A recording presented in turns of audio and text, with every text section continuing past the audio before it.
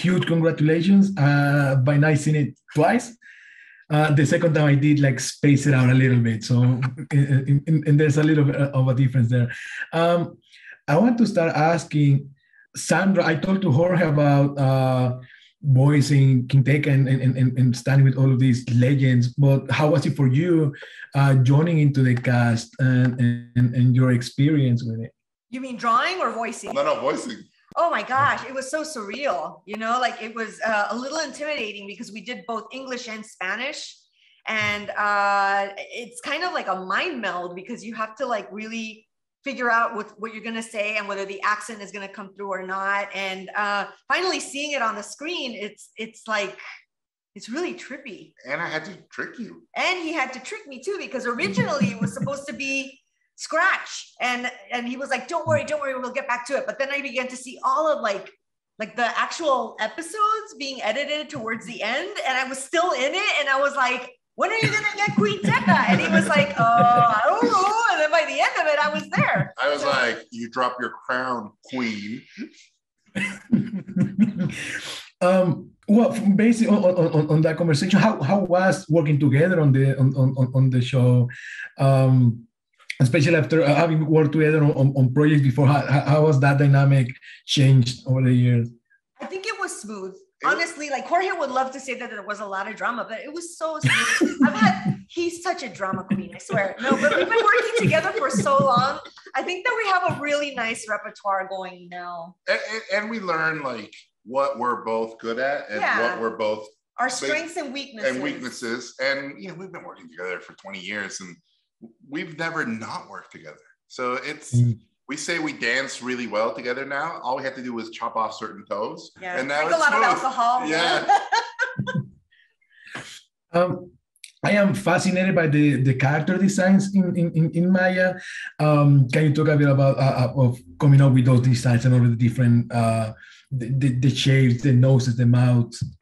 Oh, well, when it comes to our design style, I think that Jorge's a little more organic. I'm a little more elegant, I would say. Would you say I was elegant? Yeah. So that's again, like when we work together, that's how we help each other reciprocally. Yeah, is that a word? Yeah. Because you give me like tips on how to make my stuff a little more organic and flowy. And when Jorge tends to go a little too crazy with his designs. I mean, there's a character called Mictlan, and how many skulls are there? 666 skulls are on. Yeah, sometimes he needs to pull back a little. Yeah, so. Well, and you know, the other thing that we learned is you want to make something beautiful, you put something ugly next to it, just like Beauty and the Beast. Like we use the contrast. And so we tend to design together and we tend to, I mean, we love toys, of course. Yeah. So we tend to design things to look like figures that we want to get made so we can have them. Oh yeah. All this movie stuff is just an excuse to buy toys. We need toys. More toys. Right. Gabriel actually talked to me like he said that the one thing he wanted to add to his character was a merchandise deal for Pichu. So like, there you go. Oh my God. Yeah. I wish there were toys. I wish there was a Pichu toy. I'm dying to make toys. Seriously. Jorge, when you were crafting the world and the characters that you wanted to bring in, how closely, if at all, do you want to stick to what was already from like mythology and from Mesoamerican mythology versus creating your own version? I wanted to be very respectful, so I did a ton of research, but then at the same time, I wanted to do a cover, right? I wanted to do my version, my fantasy version of it. So just like Book of Life was my fantasy version of Day of the Dead, this was my fantasy version of Mesoamerica and Caribbean cultures, and of course the Incan. But at the same time, I wanted for people who know this stuff to go, oh, look, he's referencing this legend, he's referencing this design. That god is based on this god. Like there's a bazillion layers to everything we made. And I really think, for me at least, the way I research things gives me ideas. And then I try to make a lasagna of layers of information. And, you know, there's references to Street Fighter and Ninja Scroll and Akira and all these movies that I love and Mesoamerica. And I think that's what we do in Latin America. Yeah. We take things from all over the world and we reconceive them as our own. There are a lot of, you mentioned the references, and not only do you reference all of these pop culture icons, but you reference your own stuff.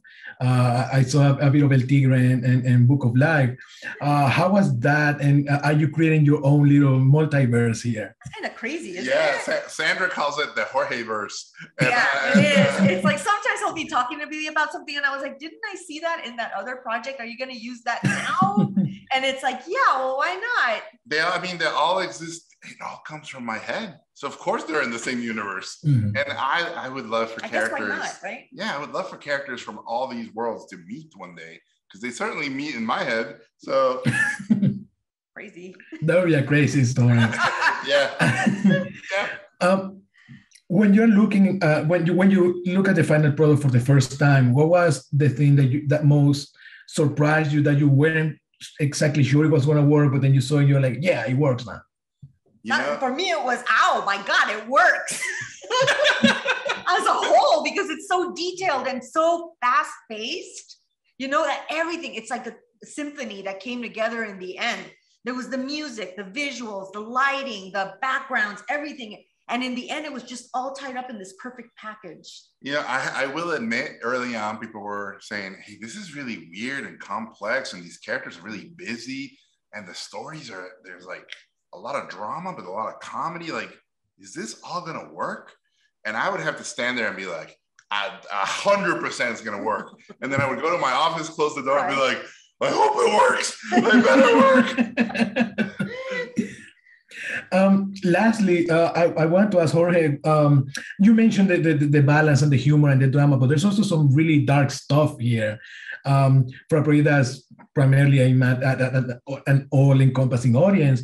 How do you balance that, and how much do you want to sort of push that boundary in a way?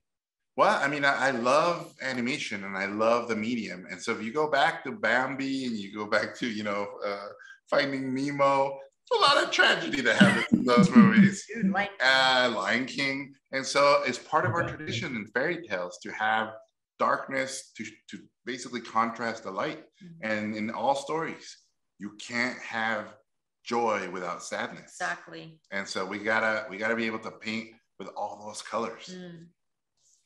Awesome. Thank you so much. Pleasure talking to you again, and huge congratulations.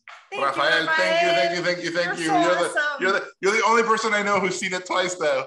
What? You should get a prize. Well, and I'm probably gonna see it again when it comes out and I start showing it to people. Oh my gosh! Hey, you gotta watch it in Spanish. In Spanish, it's like that's my next time. That's my next time for sure. Thank you. Bye.